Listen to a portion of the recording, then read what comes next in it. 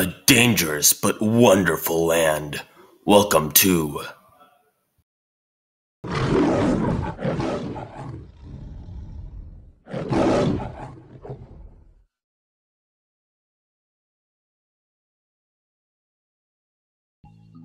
Savannas, easily the most superior biome, can be found all over the world.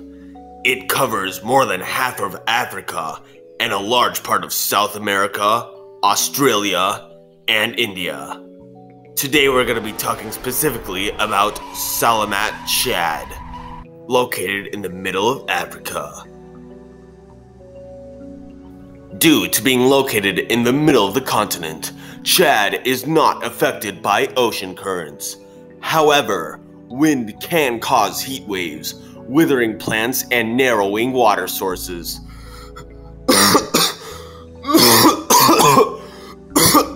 Oh my god. Hey guys, the other guy's voice was like completely shattered, so I'm here to take his place. In the top right, we can see a graph that shows the average precipitation and temperature year-round during the savanna. We can see that the temperature is hot year-round. During the winter, the precipitation rises drastically.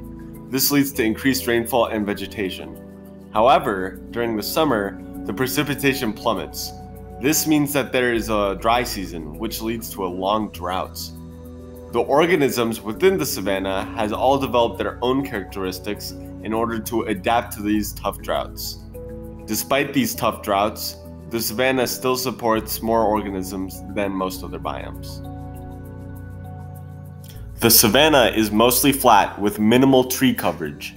There are also no mountains or volcanoes in the savanna. Animals are always out in the open within the savanna, so prey usually migrate in large herds in order to find green grass, and predators camouflage with the terrain. There is a vast variety of animals that have managed to adapt to the flat terrain and harsh droughts of the savanna. The banded mongoose is a short-legged animal with a pointed nose, small ears, and long furry tail, as well as light brown fur that acts as camouflage within the savanna.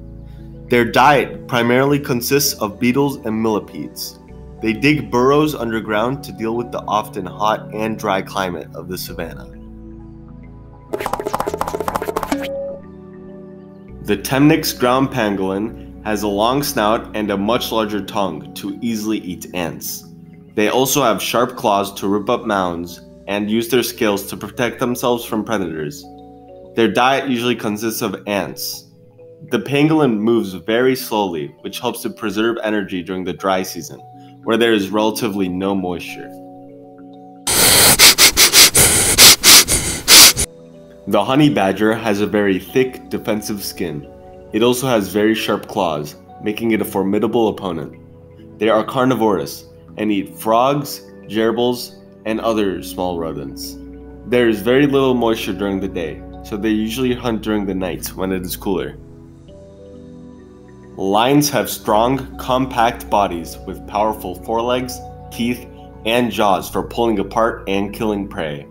They eat medium-sized animals such as gazelles, wildebeests, and zebras. They also prey on larger sick animals as well. Their tan color allows them to blend in with the savanna, allowing them to get close to their prey without detection. Gazelles resemble deers and are thin and graceful. They have curved, ringed horns and a reddish-brown coat with a white rump.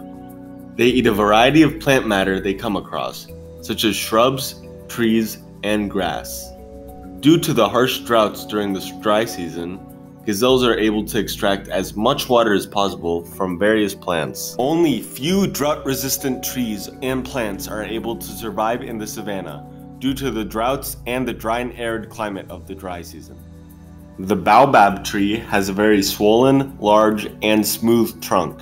It has wide-spreading branches and it grows fruits as well. During the wet season, it can store a ton of moisture in its large, vast trunk. This allows it to grow fruits in the dry season when it is all dry and arid. The tree does not grow leaves during the dry season in order to preserve moisture. This can lead to it looking like a tree that has been turned upside down. The acacia tree has thorns to protect themselves from animals who munch on them. They also have small, fragrant flowers. The acacia tree has very small leaves in order to minimize water loss, and it can also store water in its large trunk.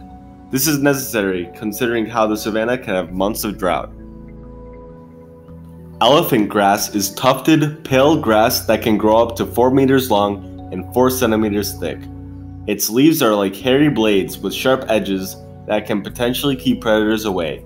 It has shallow roots that help the grass absorb water really quickly, which is useful for a dry and arid environment. Red oak grass can reach up to 1.5 meters tall. It flowers in the summer, producing red spikelets on branched stems. All grasses within the savanna become dormant during dry periods, turning brown to limit water loss. When there is adequate water, they grow quickly. Predators can utilize this to blend in with the grass.